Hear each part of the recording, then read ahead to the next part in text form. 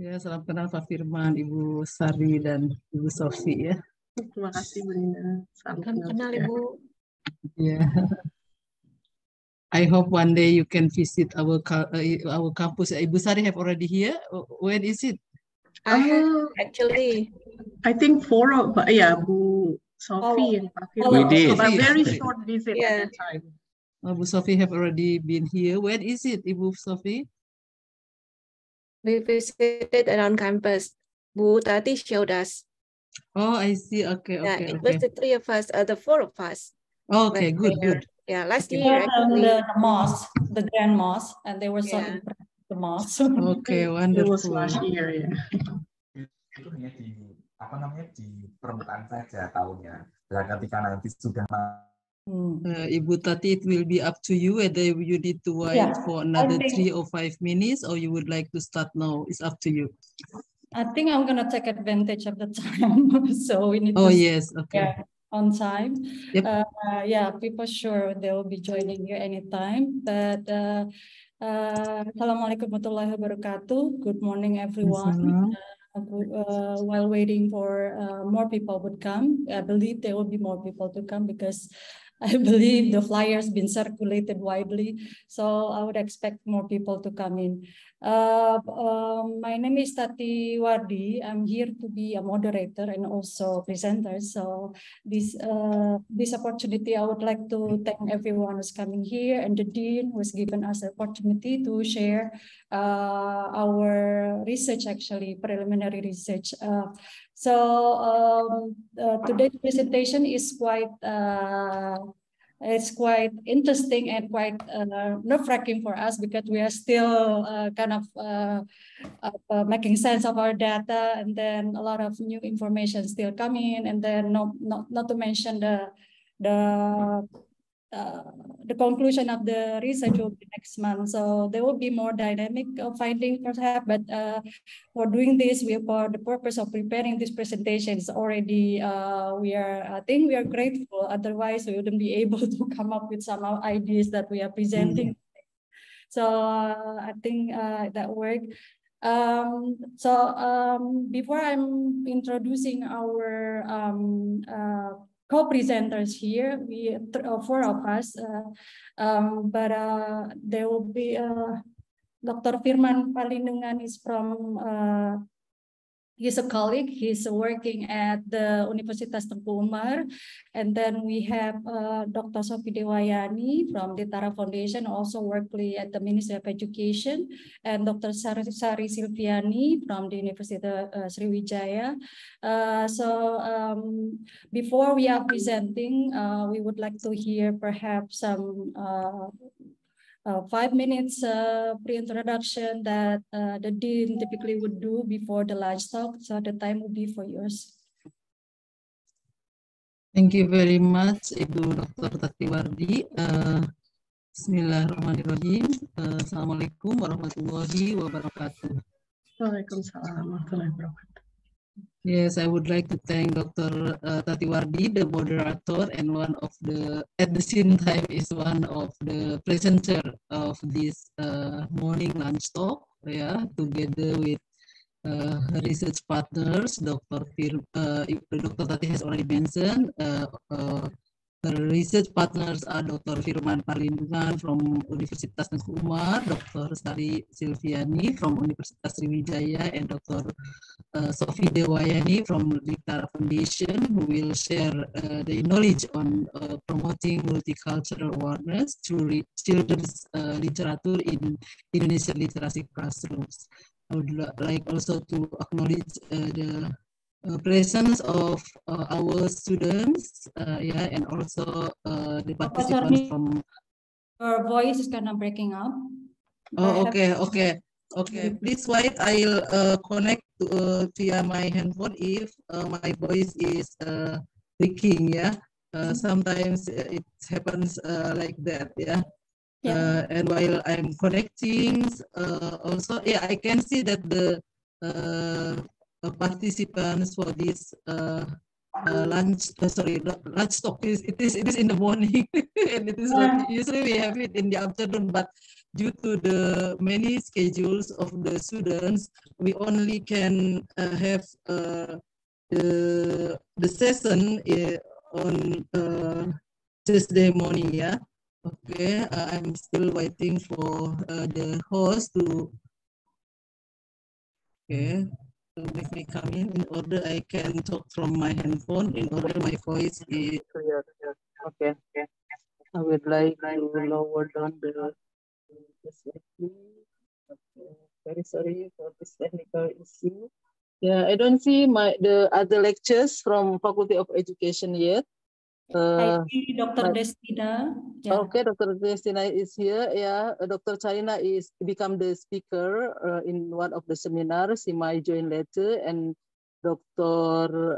Lukmanul Hakim also, I met him in the morning. He told me that he would like to go to Brin, so he is not able to join our session today. Yeah. So this is actually the 9 LunchTalk being held by the Faculty of Education, yeah, which we started from February 2022, yeah. And as usual, I would like to acknowledge our previous speakers in the LunchTalk this year. And before that, I don't know whether our scholars in residence, Professor Asgab and Dr. Umi might be here. We have already let them know about this event because in November and December, there will be the speakers for our LunchTalk. Yeah. So previously, in the first LunchTalk, we have 3 lectures at the Faculty of Education who delivered their speech first, like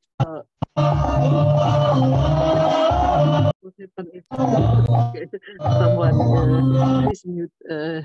Okay, thank you. So I would like to mention the speakers from our earlier LunchTalks. In February, Dr. Lukmanul Hakim spoke about group decision, and then in March, Dr. Charina Ayu Rizkianti discuss about empathy. Actually, we expect her to be the professor on empathy. And I hope her dream to establish the wellness center at Triple IU can come true very soon. And we have, in April, we have Dr. Destina, who already here, spoke about developing Indonesian students' spatial ability to support mathematical learning. Yeah, and tomorrow she invite her supervisor when she did her PhD, Dr. Siti Patahudin, to speak in her class. Yeah. I hope our students, both MA semester 1 or semester 3, or any PhD student who would like to join the class, please welcome, yeah, to join the Ibu Destina's class with special guest speaker, Dr. Siti Patahudin. And in May, we had the lecture, the guest lecture, Dr. Cynthia Revina. She was from Semeru Research Institute, who delivered her lecture about teacher policies and teacher quality in Indonesia. And in June, we also have guest speaker, Dr. Abdul Rahman, who spoke about the issues and challenges in teacher professional development. In July, we listened to Dr. Bambang Sumintono's speech. Yeah, that's one of our lecture in the Faculty of Education. And her presentation was on the Indonesian experience of educational decentralization. Yeah, and then the next month is in September. August. Yeah, August we had Dr. Alpa Amir Rahman, who has spoken about distance education. Yeah. Distance education is not necessarily online education, yeah, and its challenges and opportunities. And last month in September, we had Dr. Saida Ulfa from Universitas Negeri Malang, who presented about the potential of massive open online courses to disrupt higher education. And today, in our October LunchTalk, we will listen about promoting multicultural awareness through children literature in Indonesian literacy classroom. Yeah, and we have 4 speakers. It's very special today. And regarding the theme of about literacy, actually, I love reading from my young age. Since my primary school, I am lucky to be brought in the family, educated family, who provided me with the books, magazines to read, which also I sometimes being asked to read load, yeah, for him during my father during resting time. And I think it's, as you might listen later by the presenters, that fluency in reading doesn't necessarily guarantee comprehension, like what I did when I was in primary school. When I was reading aloud for my father, it doesn't necessarily mean that I comprehend what I read fluently, yeah. And I was lucky also that since my young age, in grade 5, I think, and 6, I was in charge of my school library. So that's facilitated me to read as many books as I want easily, yeah. And through reading, we gain many things. Yeah, it is entertaining, yeah, and educating, enlightening, depending on what books that we read, yeah. And I can feel the positive effect of reading, a lot of reading, like adding more vocabulary, and that kind of knowledge we have read can be retrieved in the context where we need that knowledge, yeah.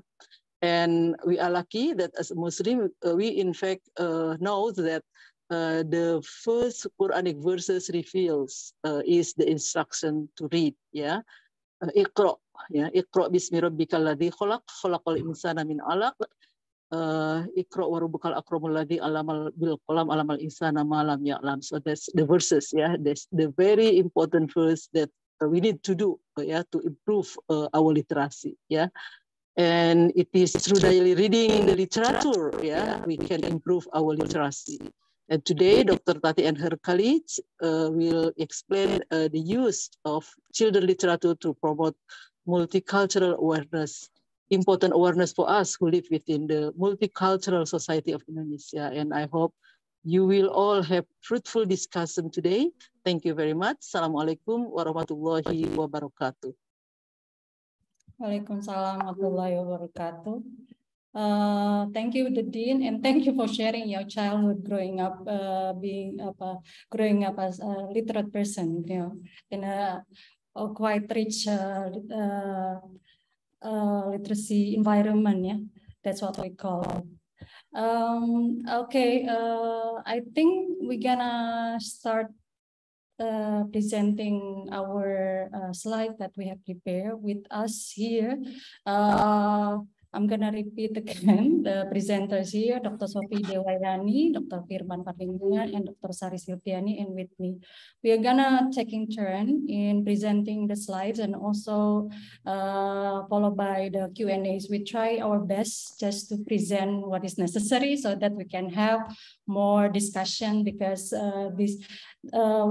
why we are motivated to share these things, because we would like to get some input, perhaps some of your reading from our research. So that will be one of the goals of our presentation today. Okay, I'm gonna share the presentation slides. Okay, everyone can see the slide? Yeah. Yes. Yeah, everyone can see it. Yes. All right. Good morning, everyone. Here is the topic that we have prepared, that is promoting multicultural awareness through children's literature in Indonesian literacy classroom. My name is Tati Wardi. I'm from IIIU. This is the to give you background about our research. This is the research that we are lucky enough to get a grant from the university at IIIU, that we received collaborative research grant. So it allows us to do some collaborative research between university, in this case, IIIU, University of Tengku Umar, Literac Foundation, and Sriwijaya University. So we're very grateful with the grant. Without further ado, I'm gonna start presenting the slide. Okay, let me start off by sharing about the context of literacy education in Indonesia. I believe the majority of you here are already familiar with the national exam replacement called AKM.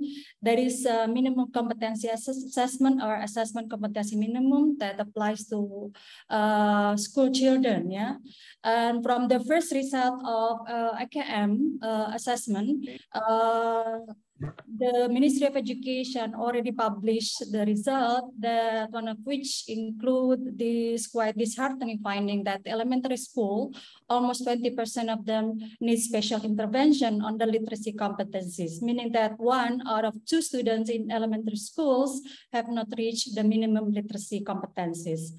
So that's one of the findings that's quite disheartening, and we're looking forward to seeing the second, perhaps the second result probably sometime this year. So also what is happening right now in terms of the policy that we have, you might be aware the fact that we have a new curriculum called independent curriculum or curriculum merdeka. In the context of independent curriculum or curriculum merdeka, children's literature is highly recommended in the independent curriculum, for it facilitates to improve students' thinking skills that are relevant to the measurement of literacy skill in the AKM or assessment competency minimum. Also, for those of you who are not familiar with Indonesian slogan, that's Bhinneka Tunggal Ika or Unity in Diversity. Unfortunately, in Indonesian classroom, it is rarely authentically promoted in class beyond lecturing and preaching. So choosing children's literature so that it can be a window and a mirror to see diversity has become a necessity in the classroom. That's the goal of our research. Let me also state some of the prevailing literacy misconception in Indonesian classroom. The first one, in the past, literacy, or even currently, literacy is still equated to 15 minutes reading before class. I'm sure some of you are probably nodding your head because this is something that still applies in many classrooms in Indonesia. So it is one of the misconceptions that needs to be treated or need to be straightened out. And then there's some also misleading referencing of 6 foundational literacy that is borrowed from World Economic Forum as a reference for literacy learning, which is quite misleading. So, but it still applies in many classrooms, and still many teachers that use this kind of reference as an anchor for their literacy teaching and learning practices. And the last one, how literacy learning is, as a researcher, we are concerned is because literacy learning is facilitated, how literacy learning is facilitated in Indonesian literacy classroom is not clear yet. So those are some of the literacy misconceptions that still apply in Indonesian classroom. Yes. Okay, I'm gonna turn this over to Dr. Firman Parlindungan. Thank you, Bu Tati. So everyone, I hope now you are having a kind of background knowledge, or a conception about what is literacy and what is happening in Indonesia regarding the literacy skills or competence in elementary school especially. And now I'm going to explain what our research is about, and then concerning literacy learning in general, and also the context of the research later on will be explained by Bu Sary. Next, please. So, continuing the discussion about misconception, like what Dr. Tati has explained, I think another misconceptions that is happening here in Indonesia is that reading commonly treated is as a natural process or a natural skills, meaning that people conceptions about reading is just to give a book to children so that they will be able to read. The truth is what research has demonstrated, reading is not a natural process. So meaning you are not born to read the book easily. You need, it's a complex process You need explicit instruction, whether at home or at school. And then you need some strategies to be able to master reading. So students do not learn reading just because they are in a reading environment. So what Bu Tati has said earlier about literacy, Gerakan Literasi Nasional, or the 15 minutes of reading, what most happening in the class is that the school provide the corner of books in the class or at school by hoping that the students will have this competence of reading. So reading requires longer learning and practice time inside of the classroom, outside of the classroom, or at home. And then various strategies and language sources need to be mastered, and by giving them explicit and direct instruction. Next, please.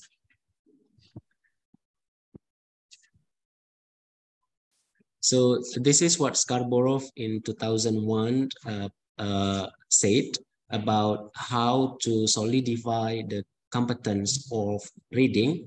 That reading is not just to read. You need explicit instruction. So it's like a reading rope. Many strands are woven into one skilled reading, from language comprehensions, from word recognitions. You need to master phonological awareness, decoding, sight recognitions, and then vocabulary, language structures, verbal reasoning. All of those skills need to be trained explicitly in the classroom. And teachers need to identify and observe how those skills are developed over time, and observe the change over time in the classroom of in the students' ability. And then if we have this close observation and close examinations of these skills, then we will produce skilled reading in the students. So this is a reading rope or strands that are woven into skill reading that we have to understand. That reading is not just you give a book to students to read. You need a specific plan. You need specific target that you have to make in your classroom. Next, please. And another misconception is that students who are fluent in reading might not always understand what they are reading. So if you are looking at some students who are very fluent in their reading, we need we need to check their comprehensions, because students can be fluent in reading but not always understand the reading. And we know that there are at least two levels of reading comprehensions, literal and higher level. And for that, we need, again, direct and explicit instructions of strategies to understand text based on the purpose of reading. So comprehensions is another level, or the top, the priority in reading. And it's the hardest. And it's a lifelong problem, even for us as adults, also still having comprehension problems in reading. Next, please. Therefore, we need various multicultural books to provide in our classrooms. What often happens in the class or in Indonesia, in generally, we have books at school. Library are full with books, but those books might not appropriate for reading program. So we need various books that consider the interest of the students, that consider the difficulty level. It's target the right level of the students' reading ability, and also we give students choice to select what books they like, what genre of the books that they would like to have in their reading program. So these three criteria need to be an attention for everyone in Indonesia, especially the school's principals, the teachers, that it is good that you have more books at school, but you need to evaluate whether those books are at the interest of the students, at the right level of difficulty, and the choice that you give the students are the right one. So next one, please. I think that is the misconceptions or what is happening in Indonesia. And in this research that we are doing with Dr. Tati, we use this framework called culturally relevant pedagogy, a framework of pedagogy that puts students' experiences at the front and center of education to facilitate learning. So talking about language development, talking about reading ability, it's close examinations of culture. It's entangled, yeah. So culture and language are closely related. So when we are facilitating students reading, then we need to also facilitate or mediate the culture of the students.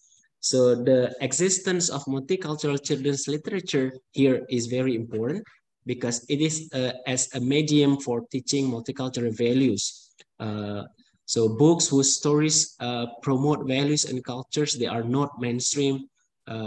What culture informations, whose culture is being promoted in the classroom mirror for language learning. So multicultural books also serve as mirrors and windows, meaning that when you are reading books as mirrors, you reflect your own cultural values or informations in those books. But when you have books as a windows, meaning that you are viewing other people cultures in the books. So that's books as mirrors and windows. And also multicultural children's literature as a medium for teaching literacy skills. As I said earlier, that literacy, language learning are closely related with culture. What culture informations that you teach, whose culture you are being promoted in the classrooms matter. So we don't want any students to feel excluded in the classrooms, that you only talk about the mainstream culture or the dominant culture, while the minority culture is excluded from the classroom, and those students will feel excluded and then being minority in the classrooms. They will have this double burdens of the teaching. So we need also to develop vocabulary building through those multicultural children's literature and characters, and of course the highest skills is comprehensions. I think that's the research framework and also some backgrounds of the study. And Dr. Sary will explain the context of the study further. Bu Sary, time is yours. Thank you, Pak. Thank you, Pak Firman. Okay, let's see.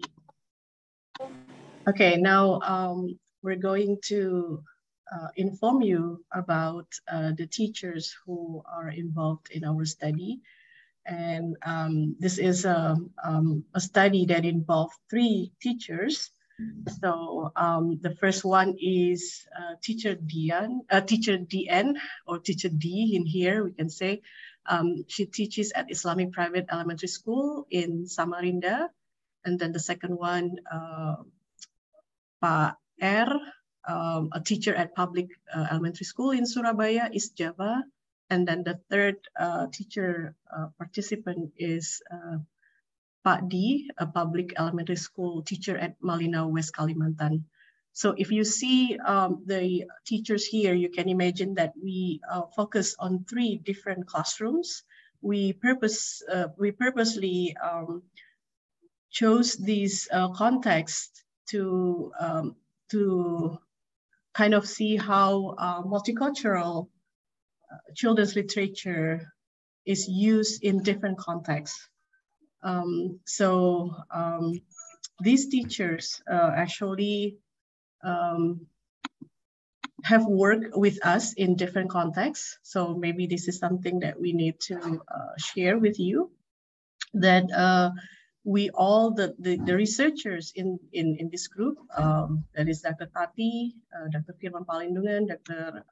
Sofie Dewayani, and I, work with the Ministry of Education in training teachers to implement innovative teaching methods and with the principle of reading and writing workshop. So it was back in 2021.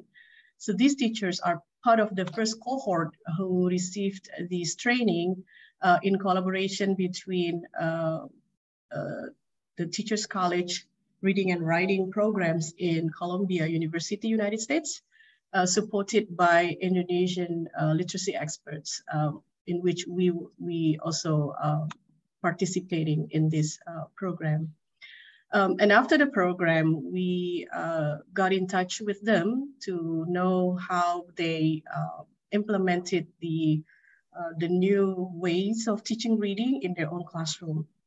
So when we had the chance to apply for the research grant, we came to the decision that we would like to invite these teachers to use multicultural children literature, because they already applied the principle of teaching reading through dialogue. So we consider that as a fitting requirements for this.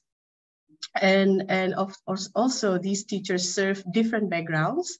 So we will be able to see how these books were implemented in different contexts with different types of students. And, you know, they're not just diverse in terms of reading ability, but also the cultural background and also religious background. And those are the contexts that will help us to see what happened in the classroom, what dialogue happens in the classroom when we have these books as an important part of their literacy learning. The research duration was, well, actually the preparation started from July, and we had focus group discussion with the teachers to kind of have their opinion about what teaching reading meant to them, and to know more about the background of the classrooms. Even though we have the information from our previous interaction with them, but we have this focus group discussion to explore more about their context. And in August, the teachers have started to implement the principle of teaching multicultural children's literature. We also did interview. So in focus group discussion, we talked with all teachers as a group. And then we follow up with the interview with individual teachers. And so far we have done 2 interviews before they implemented the children's literature in the classroom, and right now after they have used some books in the classroom. And we also ask teachers to document their teaching so that we can have more understanding of the interaction that happened. So that's through the video recording. And we also visited the schools. So researcher here, we just take turn visiting their classroom to get more, to know more about the context, and to see how the dialogue happened in the classroom. And we also had the chance to talk with some of the children in the classroom, so we can ask them directly. In addition to the survey that we give students and the literacy tests given to students before the implementation of the program. Based on the students' baseline data, this is the comprehension questionnaires that we administered at the beginning of the program. We can say that students have low scores in making inference. So this is not surprising and very common to see in Indonesian context, that the hardest skill or the hardest type of questions that student found was usually inference, because they have to know, they have to use higher order thinking skills in order to answer these types of questions. So these are a bit about the context of our study. And next, we're going to share initial findings from our classroom. Dr. Sofie, are you ready to share the next slides? Yes, Dr. Sary. Okay, go ahead, Mbak Sofie. Yes, thank you so much. Good morning, everyone. So I'd like to go ahead by presenting the temporary findings. So these are still temporary, but we learned a lot of things from this study. And this confirms our beliefs that literacy learning is widely promoted. Because we started the misconception of literacy as stated by awareness of literacy programs. For example, the 15 minutes of reading before the lesson starts, and also the teachers' approaches to increase, for example, students' AKM literacy score. But what students do is still far from the ideal literacy learning as the process of mediating students' thinking skills. Because, for example, in AKM, you measure how students are able to assess the information and how they are able to interpret and integrate the information, and how they are able to evaluate, reflect the information. What teachers do oftentimes is, okay, saying, kids, now we are going to reflect and evaluate this reading. That's not the actual literacy learning, because the learning is located on how teachers model thinking process and mediating students' thinking skills. So and also it's located on how teachers select books that are proper and according to the learning goals that they want to achieve. So this is shown by how Mrs. D and Bu Dia in Samarinda, she actually presents today, but for the sake of the confidentiality of the region, we can show her full name. But this is a very good example from her. And also in our interview, Mrs. D points at the issue of gender relation that is prevailing in her classroom. And this is the reason why she chose Teman Baru Epi. Teman Baru Epi is actually a story of how minority immigrant girl from Afghan trying to cope with her sadness of missing her beloved family members when she came to Indonesia, and she interacted with a local Sundanese girl in one of city in West Java. So this book showed how the differences of the two girls and how they come up with the similarity among each other, and they became friends. So this looks simple, but it shows a lot of aspects of diversity. And the second one is Tugas Penting Kartika, or Kartika's important mission, and showing how a student, a girl who is boyish, this is also an interesting issue, like come up often in children's conversation, and how she has to attend a wedding party, and she's assigned with an important mission, which is wearing a feminine attire, cultural attire that is not very much fit with her. And she came up with a solution. And also a heroine from Sumatra, Ratna Komala and Biji Rumbia Ajaib, showing a heroine who helped her brother. This is deliberatively chosen by Mrs. Dia, considering the issue of gender relationship in her classroom. And interestingly, also Mr. D from Malinau. Malinau is located in outskirts of North Kalimantan. Yeah, this is close to the border of Indonesia and Malaysia. He also deliberately chose a story of Ketika Dama Melaut is a story of a young fisherman boy who has to juggle between his fishing duty with his parents and also schooling.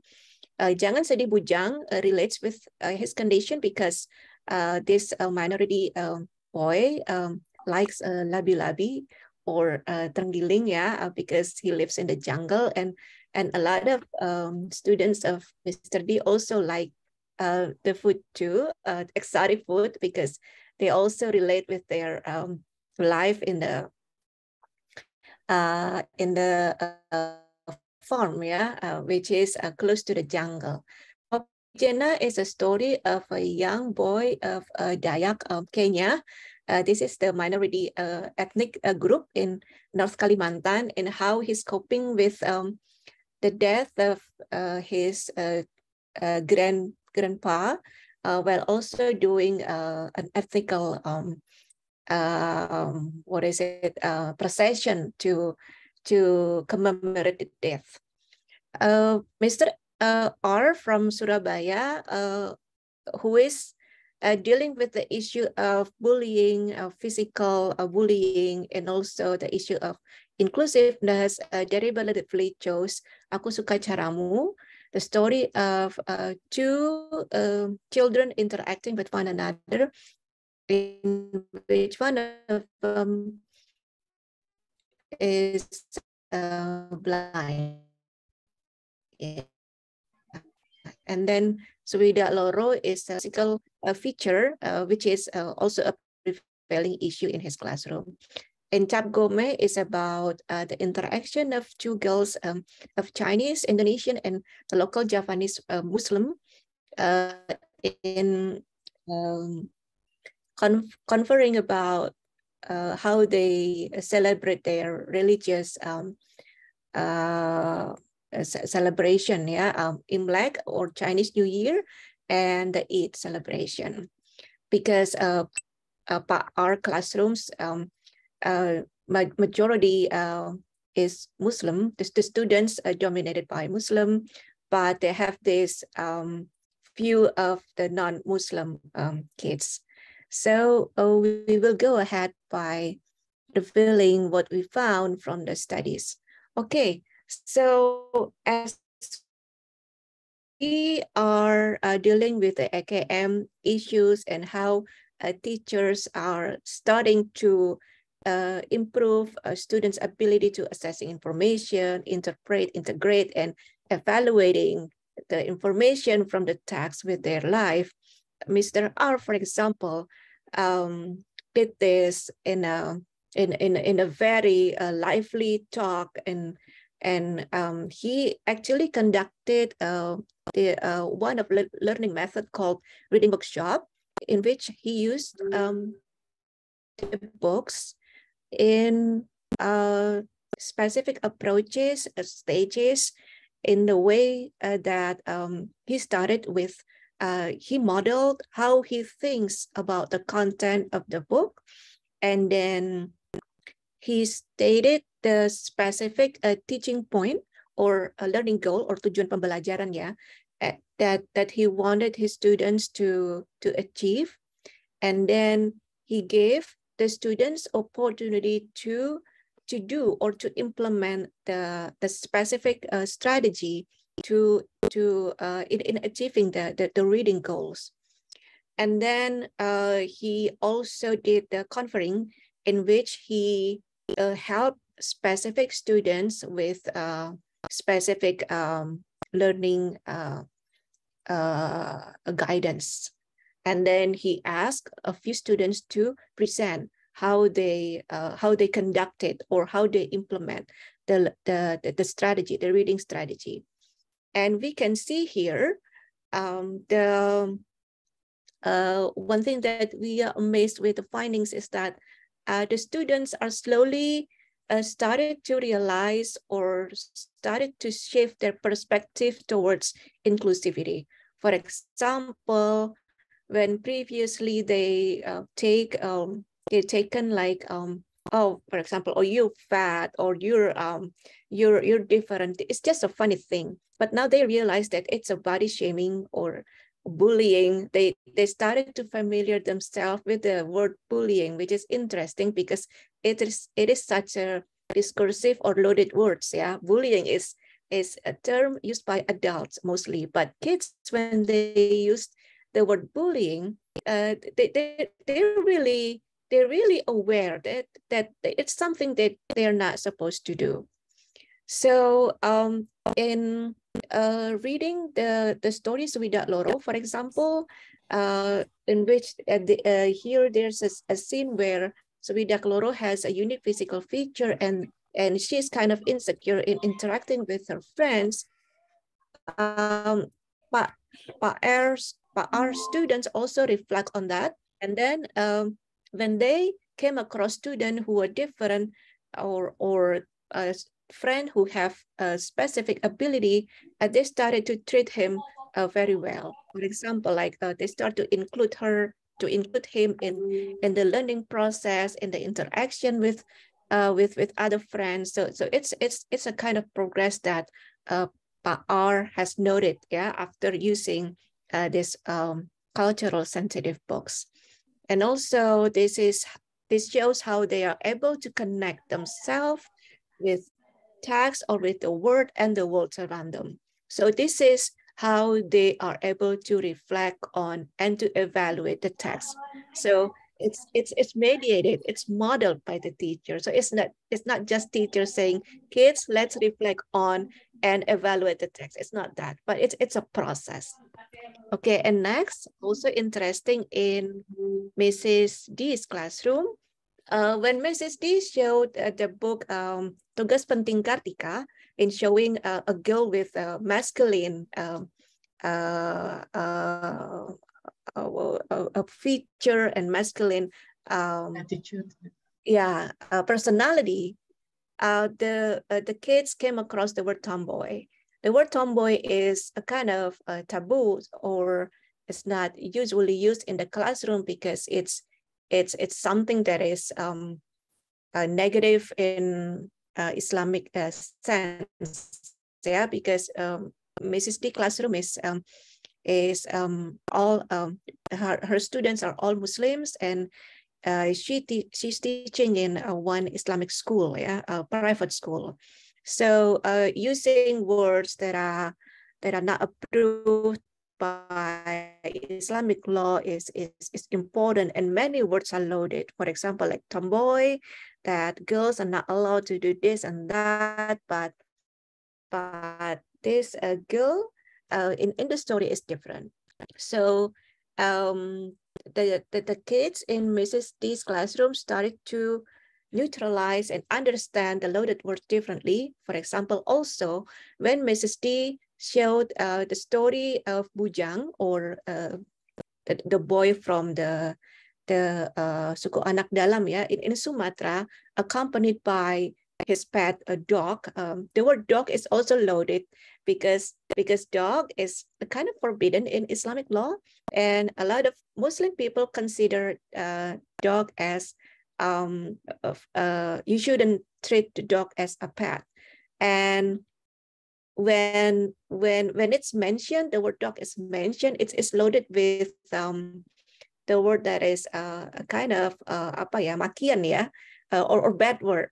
So it's not something that you should mention. But so the kids feel awkward when they heard Mrs. D said it, like, what, you said dog, like that. But in the process, Mrs. D started to neutralize the loaded words, dog, and the kids start to understand and use the word like casually. And also unpacking the gender-related issue, like whether girls can have jobs and get salary, and that a hero can be a female. And then menstruation, the issue of menstruation is important because This is an issue that is commonly talked only by girls. But it's important that boys also understand and can develop empathy toward their female friends who have this menstruation. It's important issue in upper class in elementary school. And in Mr. D school in Malinau, North Kalimantan, there are a lot of students who are not able to comprehend the text well. This is an issue faced by Mr. D, yeah? But one thing that Mr. D noticed in his classroom is that, can we see the next slide, please? Yeah. One progress that we see in Mr. D class is that picking up and starting to read independently or voluntarily is a new habit done by kids in his class, and it's a good thing because we know that the reading stamina influence how students can apply the reading strategies independently, and it improves their reading comprehension too. And for example, when Mr. D read this book aloud to students, the story of a boy from suku Bajau, yeah, who also goes to school, the students in his classroom also relate with that, because the issue of continuing education is prevailing in his classroom. A lot of students in his classroom, they also go to the farm with the parents, and many of them do not continue formal schooling as they graduated from elementary school. And this is a serious problem faced by the local government there. So this is a book that gives a good influence and help students to reflect on their own situation.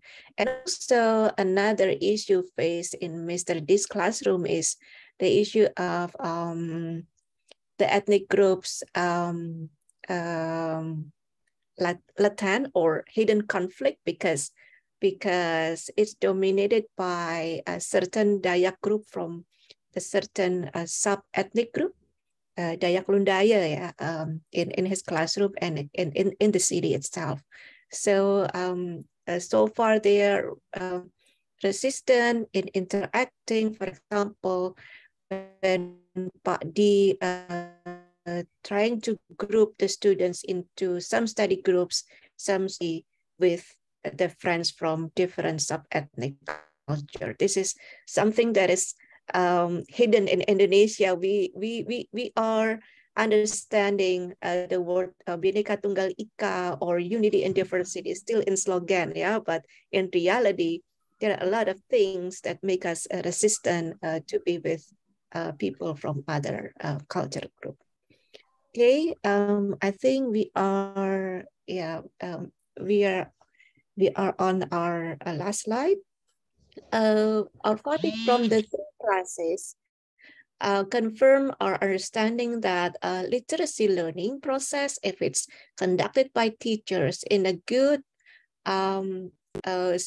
stages, in a good way, it can help students to comprehend the text, comprehend the reading, and also enable them to connect themselves with the text and the world.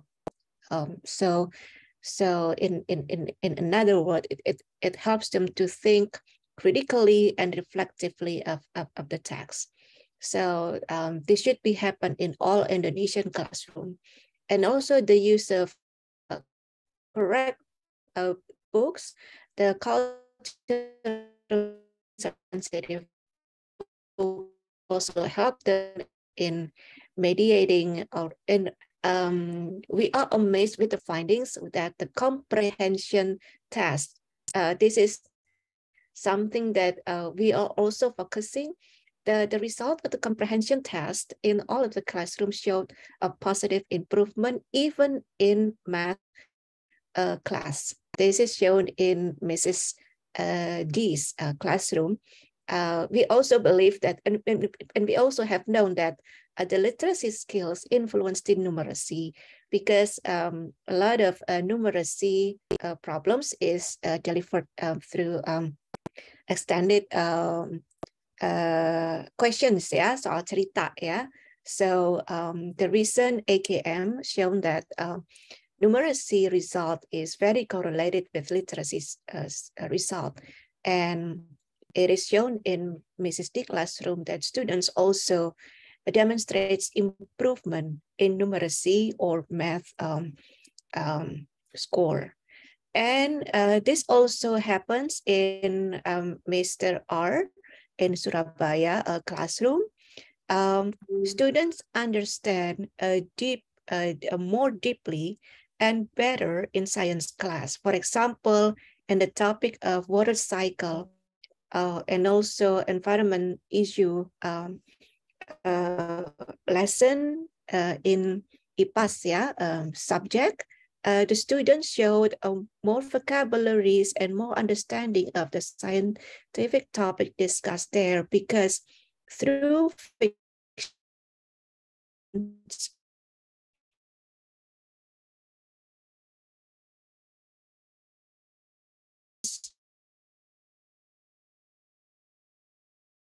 better with topic when read book. It turns out fiction books, scientific subject, through fictions, you can relate with the character in the book, and that's more in a more detailed way in fiction books, that they are they develop interest and they start to find more information from other sources. This is something that we can proudly say that this is the advantage of using fiction books in subjects that are not language based, yeah, in IPAS or PPKN or IPS. There are a lot of advantages in using fiction books. And also, of course, the increased habit of reading shown in Mr. D's class shown students also develop their interest in learning. This is a very good start, because we all know that students' motivation is the start of their learning process and how they improve their skills, which also influence how they improve their learning results. So this is still temporary. The findings are still temporary, but we learned so much from the findings that we are also amazed of the progress that are experienced by the students in the 3 classes. Dr. Firman, Dr. Sary, Dr. Tati, would you like to add to that? Thank you. That's all from me.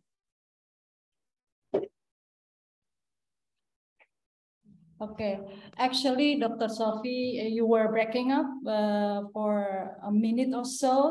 But I think we're just gonna give the opportunity to our audience here who are present here. I'm sure our presentation, our sharing raises plenty of questions, some curiosity. So I'm gonna open the floor. So of course, we would appreciate any comments, things like that would enhance, or even something that we didn't think of, because we've been working with these teachers. Dr. Sary mentions before that we've been with them for like over a year. So this has been like for us like longitudinal study, even though the research has only started quite recently. By July we started the research. So with that, I'm gonna see if there are people who are gonna raise their hands, so to ask some question directly. Any questions?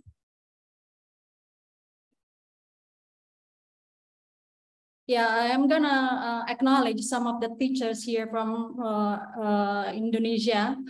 I noticed some of the Pak Hasto Budi Santoso is a principal in Tarakan, ya Pak. And then some teachers here, Ibu Andri, also one of the recipients of the micro-credential from the Ministry of Education.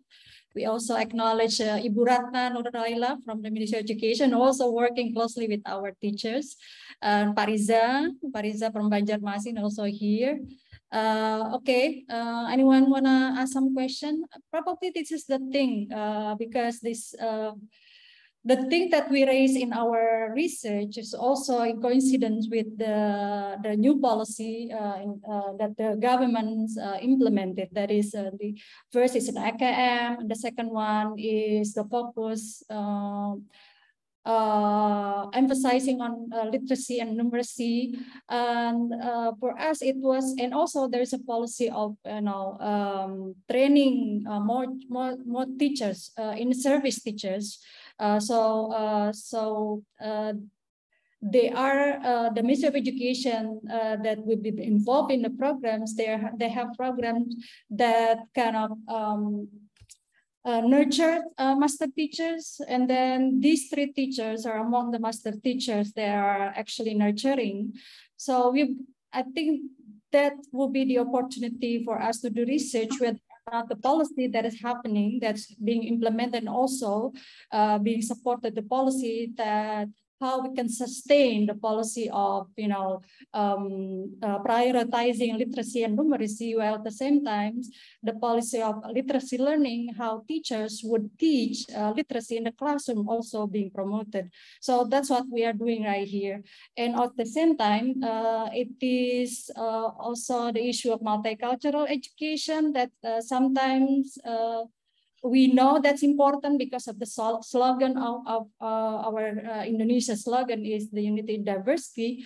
But at the same time, we still couldn't find a right footing as to how we can promote that. We understand there is a civic education subject, but as one of the teacher participants mentioned in the interview, a lot of time they feel like they're preaching or lecturing instead of just reflecting about being Indonesian, or living, coexisting with people of different cultures, different values, different faiths. So they feel like the experience of using authentic children's literature with multicultural values allow them to have some more authentic conversation, and according to them is more like mengena, feel like they're getting into the emotion and feeling like it's more authentic. So again, this is our Tati, I think we have one person raising hands. Okay. Padla. So yeah, that's Padla Sania. Padla, one of the student at IIIU. You wanna raise a question? Yes, I'm sorry for turning off my camera. Thank you for the chance. It inspired me, these findings and this research findings really inspired me a lot as a teacher to foster the multicultural awareness through the literacy. What I'm gonna ask is, I'm not sure if I missed this information, but would you mind telling me or informing me about the process of the selection of the schools itself? What is the basis of choosing those 3 schools in your research? And do the schools, I mean, have diverse or multicultural backgrounds for the students? Do they come from diverse group or ethnic groups, or religion and other backgrounds? Thank you. Thank you. Padla is working on the thesis proposal, so this is part of the things that are very important. So Dr. Sary, enlighten Padla about our participant selection and the setting. Okay, thank you, Padla, and it's really important questions to know, especially when we have this purposive selection of the participant. As I mentioned earlier, we have known these teachers for quite a while. So as a qualitative researchers, we have to be comfortable with who we are working with. So they will be open to us, and that we have a kind of relationship that allow us to engage with the dialogue between the focal participants and the researchers. So these teachers, we are fortunate to know them from our previous programs. Dr. Tati already mentioned the micro-credential literacy, in which teachers from all over Indonesia were invited to join and to participate, of course, after they were being selected. So actually, we got to know them from there. And we are actually very open to any one of the teachers from that program. But then because we could not, in qualitative research, this is actually a mixed method research, but the qualitative aspect did not allow us to have all the teachers from the cohort, which were 25 teachers. So we decided to have some criteria that suits our purpose. The first one is we want to see a different region. So Indonesia is a very, we are archipelagos country with different or very specific characteristics. So we wanted to have the one geographically different. So we have one in Java, which is the East Java in Surabaya, and then the one with the minority group of Dayak. So that's in Mr. D classroom. And then the one also in Kalimantan actually, but very distinctive group of Chinese descent, yeah, or they are Muslim, but they are from Chinese descent, so keturunan begitu ya.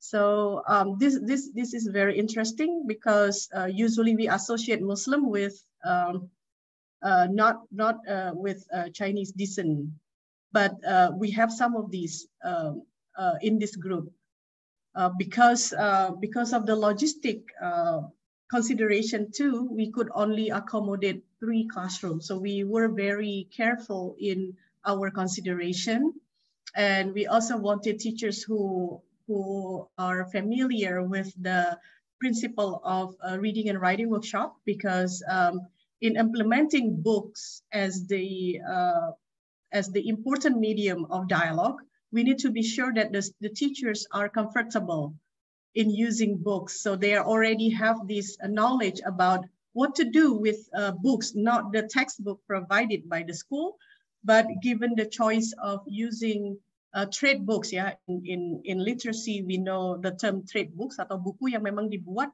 not for the purpose of teaching actually, but for just enjoyment, for reading. But we wanted them to be able to use that trade books as part of the important learning facility in the classroom. If we choose teachers from outside of this cohort, then it would not be possible for us to have this, yeah. Maybe the concept of reading, writing workshop were not very common yet for Indonesian literacy classroom at the elementary level. So those are some of our consideration in choosing the focal teachers. I hope that works, yeah. Okay, thank you, Dr. Sary. We also have 2 hands raised. First, I'm gonna give a chance to Supriyono, one of our students as well. Go ahead, Supriyono. Thank you very much, Dr. Tati, for the chance. And I would like to ask about the book that is related to the gender issue, which is related to, I think, one of the respondents from Islamic school, which has a book where it portrays like a girl wearing a tomboy, as you said earlier. This is actually related with the research that I'm gonna do with my thesis. So that's why I would like to ask some questions related to this. Okay, my question is actually, okay, when it comes to Islamic values,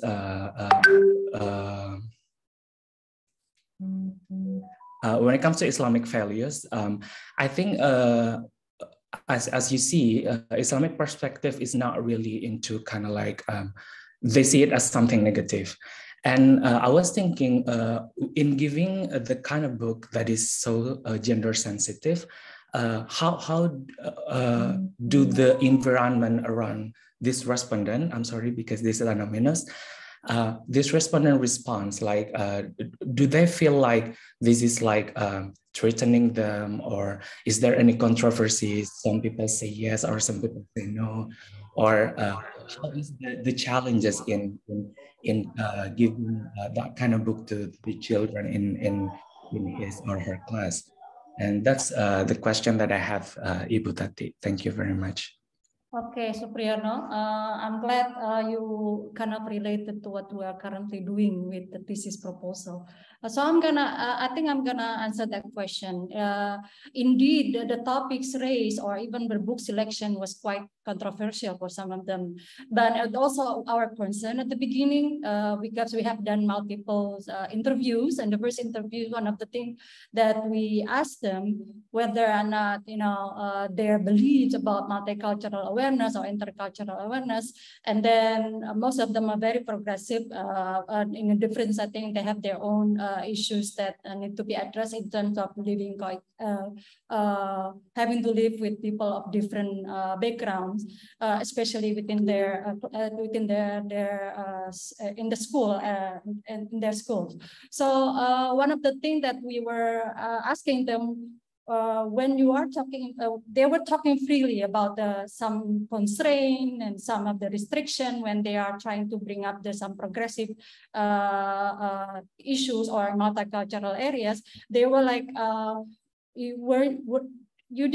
do you feel like intimidated when you are raising this issue? They feel like they have a very secure and very safe environment, because in the classroom they are making a decision what is going on in the classroom. So they are, I personally quite surprised, because they have a sense of autonomy and agency when it comes to making a decision in the classroom that they are teaching, including the topics and how they mediate some very challenging topics, raised by, when you are reading books, children would come up with a range of responses, from a very controversial or very lame one. You can have many things, because when, as Dr. Sary mentioned, through dialoguing book, you are allowing many possibilities and giving them some voice, even negotiating the meaning. So it wasn't surprising when you have a reading workshop, for instance, or you're bringing a book that's already quite controversial, such as Rida Loro, or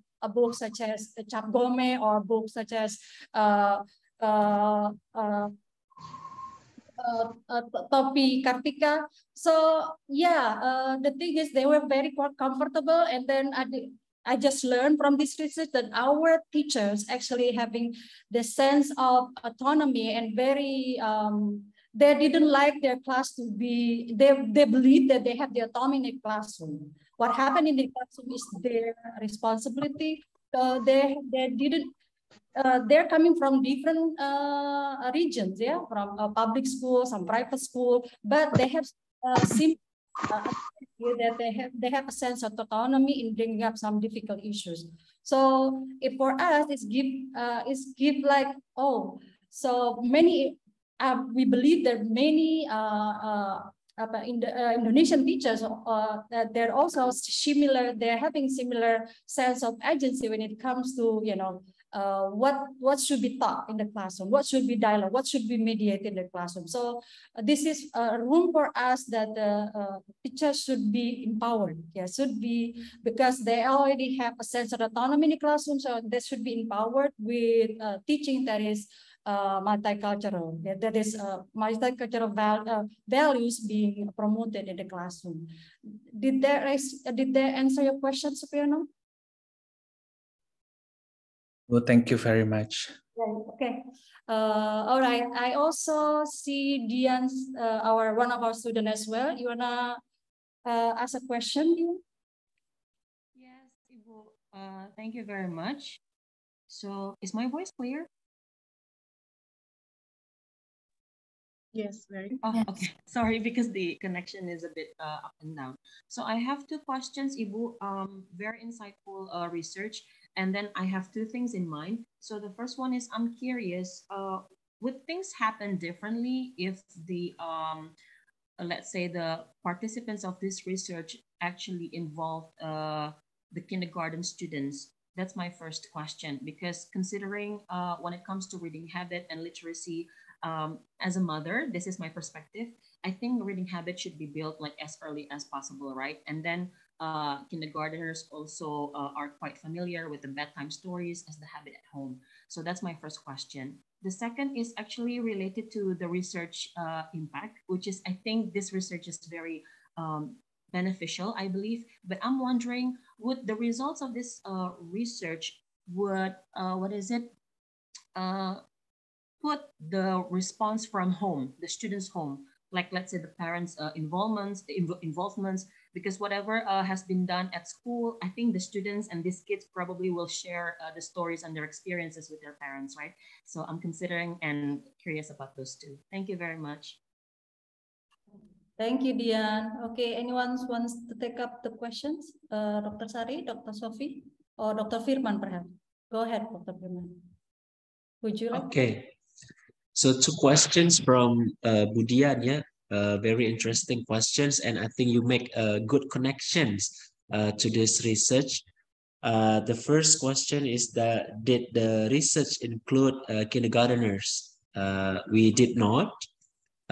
We are aware that kindergarteners are closely related to the how to build reading habits, start from home and school. They should have this home and school connections with literacy.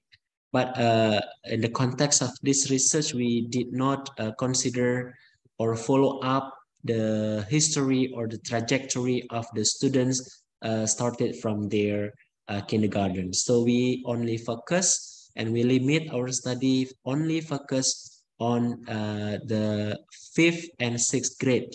So it's at the time of the school or the semesters that is going on in the school. And then the second question, did we consider home or observe parents or interview parents to connect or to confirm the data? The answer is no, we did not, but we plan to do that. But because of the limitations of the time constraints and also the budget constraints, yeah, so we did not have the opportunity to deeply follow up the parents. But we do confirm the data to the teachers, yeah, to the teachers themselves. So the teachers who collect the demographic data of the students. So we know the backgrounds of the students, we know the sociocultural differences, and also what is going on at home from the perspective of the teachers. So that's just to, triangulate the data to confirm whether the data is true or not, or correct or not, so that we have this internal validity from the teachers. So I hope that answers your questions. Did that answer your question, Dian? Yes, thank you so much. Okay, thank you, Dr. Firman. Any other question you want to raise? We still have some time. Asep? Yeah, thank you, Ibu, for the opportunity, and thanks also for the presentation, Tati and team. So I'm wondering about so this research using the printed book, Ibu, yeah. So how's the possibility of using the digital book? So what might be different if the research context using the digital book, or maybe nowadays what happens with teachers using the digital books? Maybe you can give some overview of that. Thank you. Yeah, just for the clarification, indeed, probably we didn't, maybe you saw it in one of the pictures. Thank you, Asep. Yeah, in our research, we specifically selected book that being requested by teachers, and then we ordered the book. All the books are available for free, yeah, in Literacy Cloud, published by Litera Foundation. So mostly by Litera Foundation. And then those books are available for free for you to download, or even to read it on your computer or any other devices. But then in this case, we have we have them ordered, meaning that in each site we specifically order the book that being requested by the teacher. So we have in more or less they have like 5 titles, and then with the number of students. So the our budget mostly goes to that spending, that is to send the books to each location, so that each student at least they have books, individual book or book to share during the book discussion or reading session. So that will be the clarification about the question, perhaps with regard to whether or not the impact or even the result will be different had it been in digital form. Is that the question, Asep? Or what was the I think so. I think so, Tati. I think you think so. Okay. Who's gonna? Yes, Ibu. Yeah. I guess I get research that is available here, but Dr. Sary seems very ready to answer that. No, it's just maybe I just share a bit of the instances in which I came to one of the classroom. I was very fortunate to be visiting one of the teachers' classroom and see how engaging with books occur in the classroom. So it's an interesting questions. At the time when everything is in digital form, it's a very valid questions to know what would happen if the books are not printed. So it's in digital form. But what I saw in the classroom, our children, students in the elementary school are still very engage with something that they can see, they can touch, that they can, just flip through. I think these students, they've been in online learning for so long, and some of them did not even have books at home, so they very used to digital format. But when it came to the classroom, at that time, the face-to-face interaction already occurring in the school. So all students were very excited to come back to school. And when they found a small library in the corner of their classroom, they were very excited. And that's facilitated their engagement with books. And I can see that were it not in the printed form, it might be, I mean, they still could do that at home. But when they have it in the classroom, they really engage in just like pointing out the pictures, talking with friends while they were looking at pictures and come up with meaning. Yeah, so they constructed meaning together in a small group. So in our classroom, the students were seated in the group of 4 tables, according to his consideration. Yeah, I think based on the characteristic of the students as well as their reading ability. So the students would be picking up books from the corner of the classroom and then talk with friends while flipping the books and interacting in a very productive way. I think they construct meaning together while they're reading the books that they could hold. You know, it's something that might be, we forget that children still needed that kind of interaction. So with, yes, of course, it needs funding for classroom to have that. But I think with the budget that the school can set aside to have this book in the physical format is still very important for students in the early age, like in elementary school. So that just give another, it's a sense of having talk together, touch the books, pointing out, flipping the books together. It's already part of the important interaction that we might miss. And digital books can be used at home because maybe it's more affordable now for them. But for the school, we should provide both access, I think. That's just from the observation. Thank you. Thank you, Dr. Sary.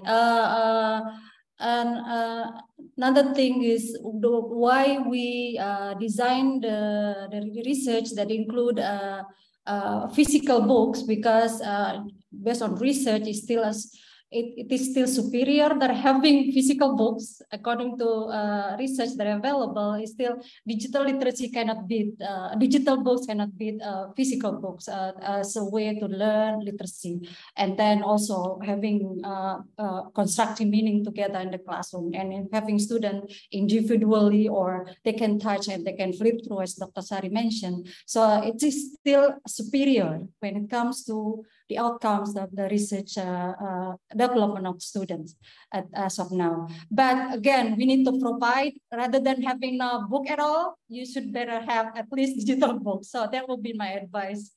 I see. Dr. Tati, just Yes. to add to that explanation, I think it's a good idea of research, yeah, for everyone here who is interested to, you know, follow up what our findings already have. So just to, you know, evaluate or examine the difference between the nature of digital books and also the physical books, and look at the what is it, the outcome or the output skills in literacy. I think that would be a good research topic for everyone. Yeah, everyone, any students perhaps. We have 5 more minutes, but Pak Riza seems like would like to have some question. Yeah, I'm gonna give the last opportunity for you, Pak Riza. Okay. Thank you, Bu Tati, Dr. Tati, Dr. Firman, Dr. Sofie, and Dr. Sary. Thanks for your the first, I want to congratulations for your great presentations of this this webinar. And then I want to talk about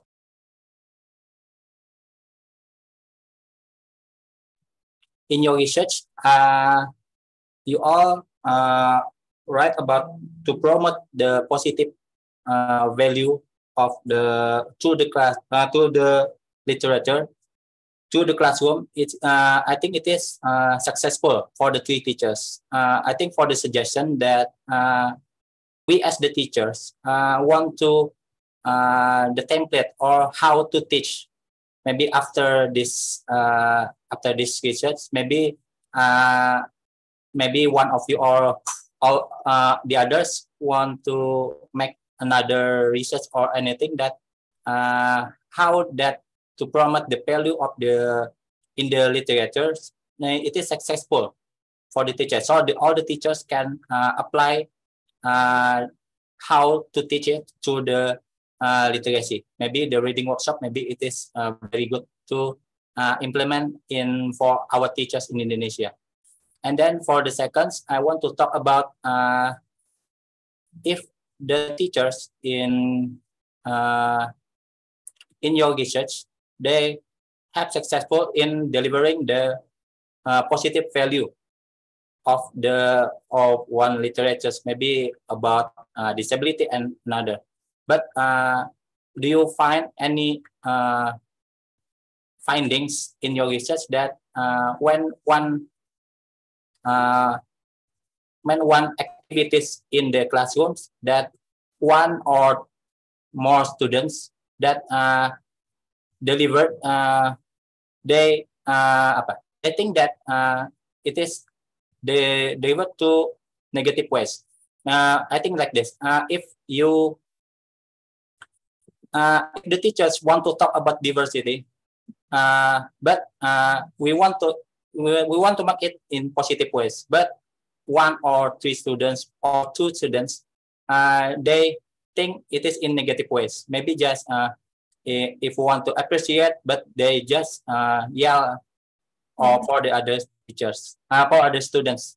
Yeah, maybe it is for my question. Thank you. For the question, I think your question will be perfectly answered by Ibu Sofie Dewayani, because that's actually one of the things we would like to produce about providing access, more accessible books for professional teachers, so they can probably learn from this research and also being practiced by teachers.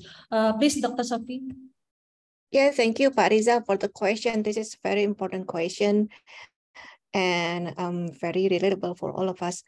So one of the outputs of the research, Pak Riza, is writing our findings in the format of books, yeah, also written by teachers in the format of reflective essay writing.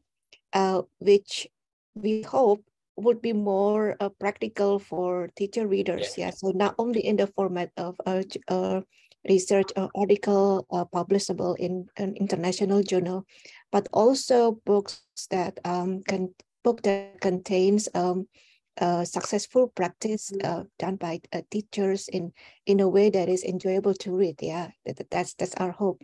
So I think it's also in line with what have been and what are being produced by Kemdikbudristek, GTK,